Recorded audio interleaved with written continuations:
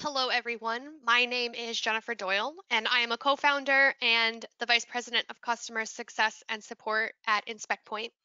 I know that over the last couple of days, we have experienced some changes to our everyday ways of doing things, whether that's personal and work related.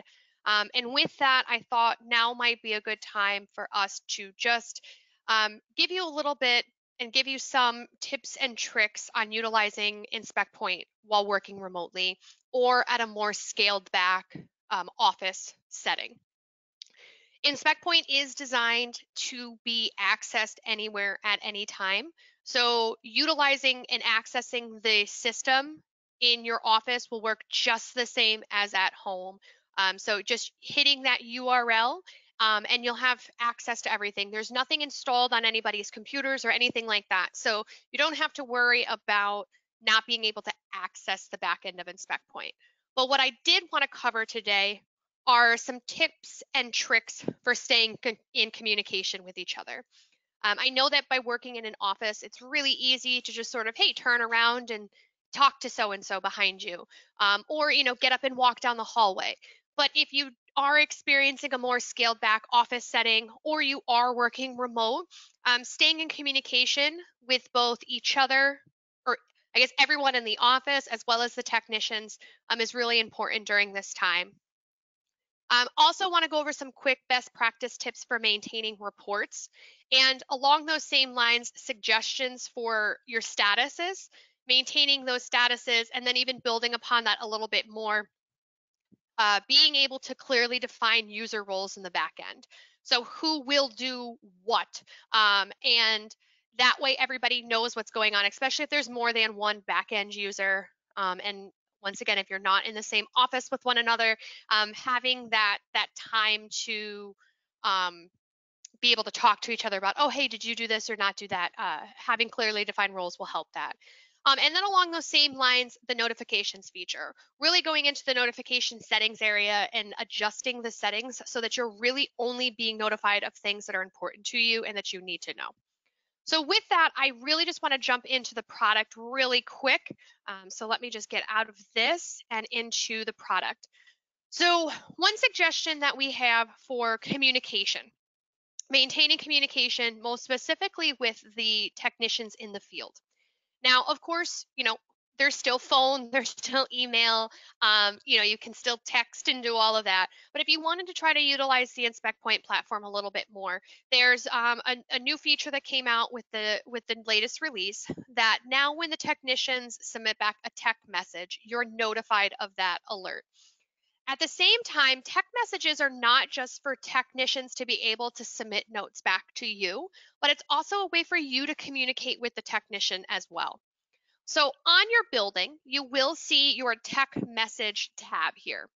This message right here, like I said, is where the technicians can submit notes back to you. They're date and time stamped, and now when they submit a note back, you'll be notified via that bell icon in the upper right-hand corner. Just like they can leave you messages, like I mentioned, you can leave them a message. So if you wanted to say, spoke with Bill, need you to arrive 15 minutes early for security. If you add that and save it, you go back to that tech message area, your note is going to show up and it'll say your username. You are signed in with your email, so it'll say that you added that. Now when the technician is out in the field, they'll be able to see that note. So really utilizing that tech message feature is a great way for you to be able to still continue to communicate with the technicians should you not want to do through email, phone, or text or anything like that, but try to stay inside the InspectPoint product. I would also recommend that the technicians use this to send any notes back to you.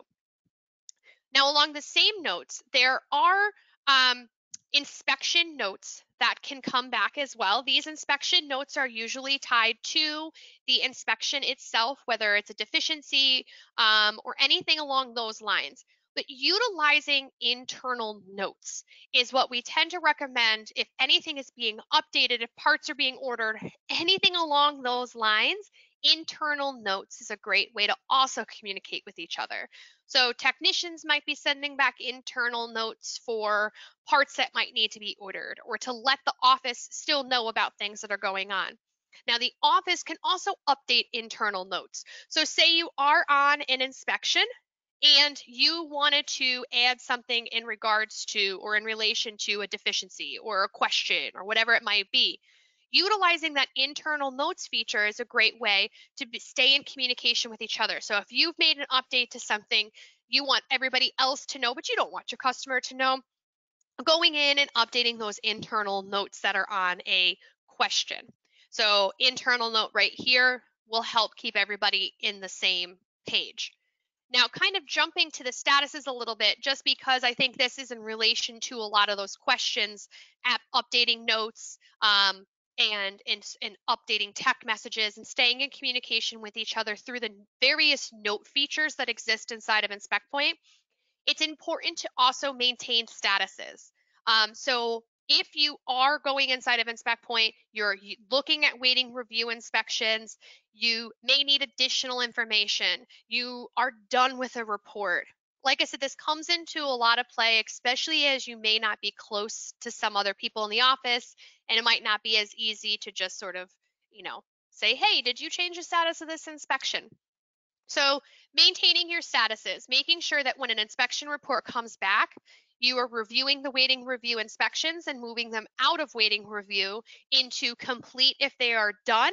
Or maybe you might need additional information. Maybe you need to, speak with someone else. So, identifying potential uh, alternative statuses is also could be helpful for you, but making sure that everybody is on the same page. At least making sure that you change your waiting reviews to complete or out of the waiting review status, so that if multiple people are in the back end, multiple people are not generating the report and causing any sort of duplication or confusion inside inside your instance. Along the same lines, it's really important with deficiencies that you're starting to really utilize the statuses inside deficiencies. So if you're using our deficiency and proposal feature together, like I've mentioned on previous ones, that's a whole feature in itself. And I am actually going to do one of these on just features on the proposal and deficiency feature, how that can also sort of help generate some revenue during this time as well. But utilizing this resolution status. So that way, not only everybody in the office knows what's going on, but also everybody in the field knows what's going on. So if you're identifying deficiencies, you're utilizing our proposal feature, these statuses are changing automatically. If you are not utilizing the proposal feature inside of InspectPoint, that is okay. However, I do recommend that you are at least updating the statuses to indicate that you have created it out for a quote and keeping those up to date, whether it's been accepted, it's been denied, it's been resolved.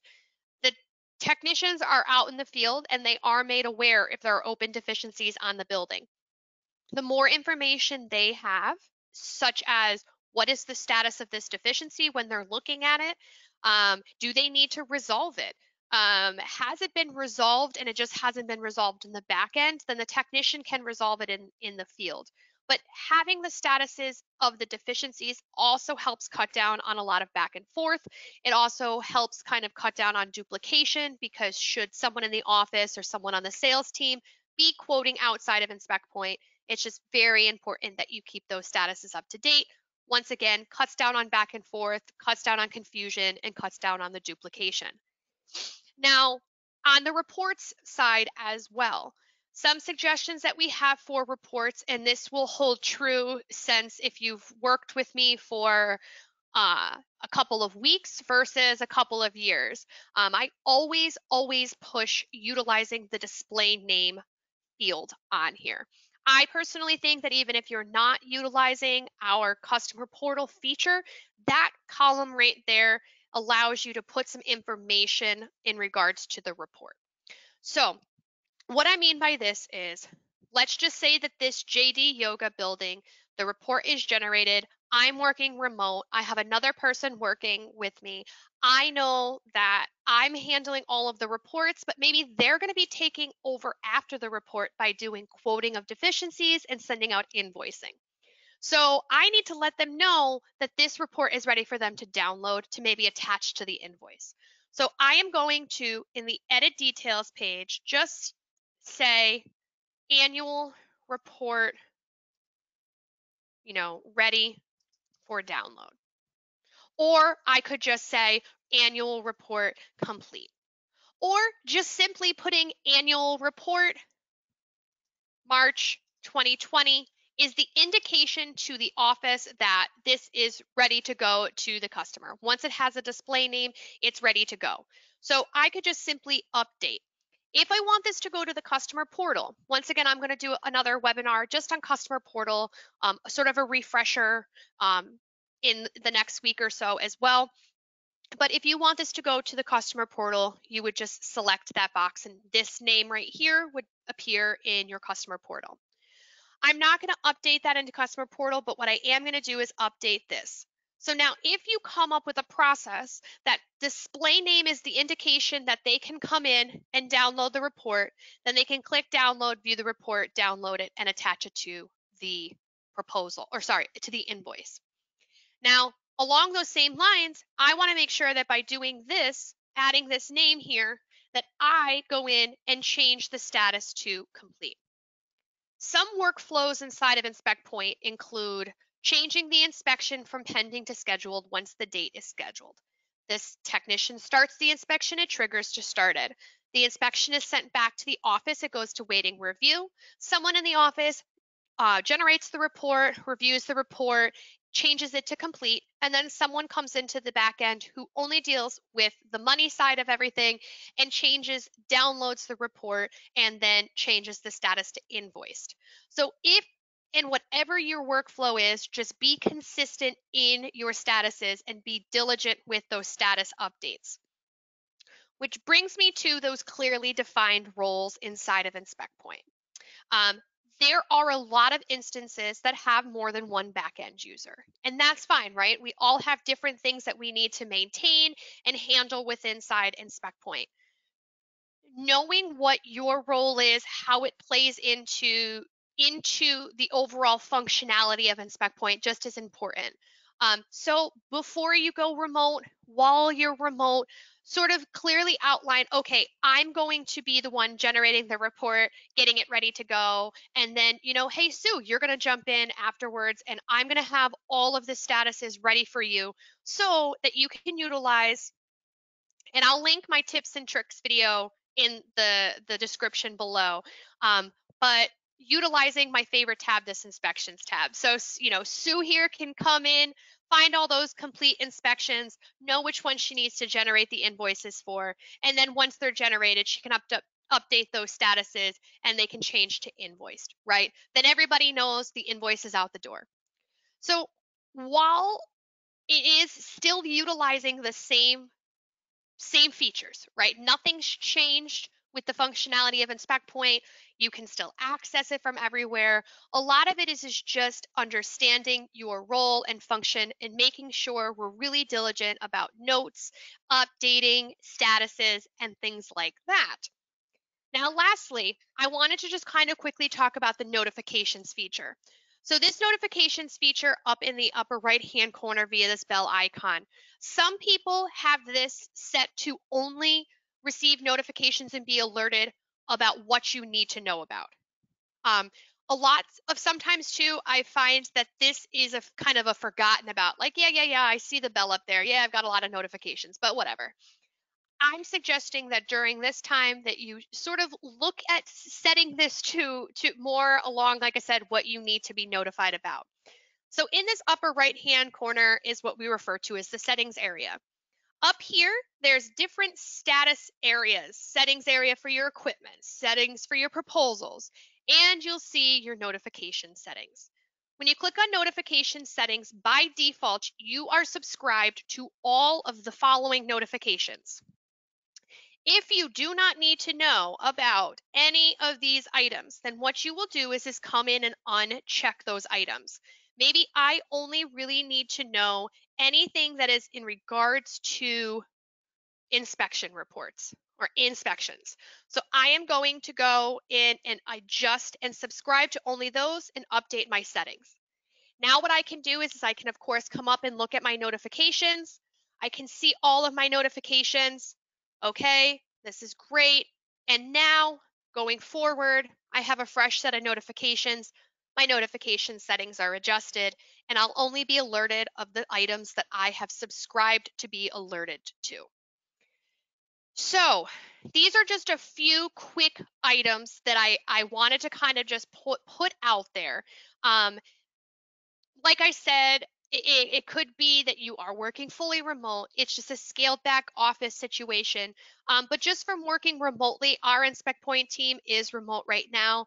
And just thinking of things that we do on a daily basis lately that could be helpful to you, I thought I'd hop on real quick and kind of show those to you. So normally at this point in time, I would ask if there was any questions, but right now, if you have any questions, if you want to review any of the items that I've discussed. If you have any questions about, hey, listen, half my office is remote, I'm running into some situations, X, Y, and Z, shoot us an email at support@inspectpoint.com. We are happy to help in any way, shape, or form. Especially, like I said, things are a little up in the air right now. We are, like I said, remote, but we are up on support. Our email, support@inspectpoint.com, is still being monitored during regular business hours. Our phone is still open, and our live chat is also available as well. So, like I said, just wanted to get this out there really quick. If you have any questions, please do not hesitate to contact us. And I just want to wish you and your loved ones a very safe couple of weeks or however long this might last. But just stay safe. And if you need anything, please do not hesitate to reach out. Thank you.